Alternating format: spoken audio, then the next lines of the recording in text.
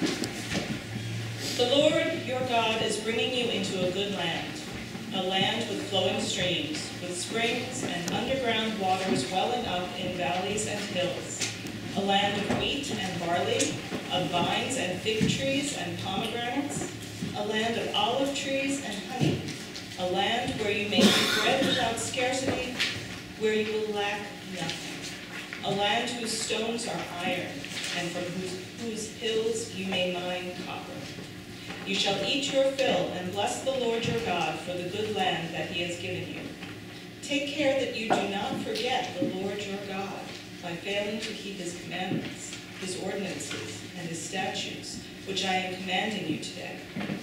When you have eaten your fill and have built fine houses and live in them, and when your herds and flocks have multiplied, and your silver and gold is multiplied, and all that you have is multiplied, then do not exalt yourself, forgetting the Lord your God, who brought you out of the land of Egypt, out of the house of slavery, who led you through the great and terrible wilderness, an arid wasteland with poisonous snakes and scorpions.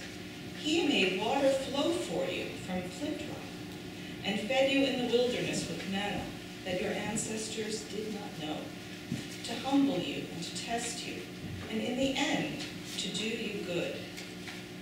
Do not say to yourself, my power and the might of my own hand have gotten me this wealth.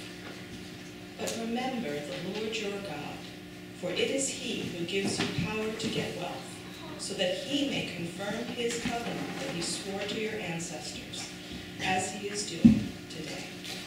Word of God, word of life. Thanks be to God. Let us pray.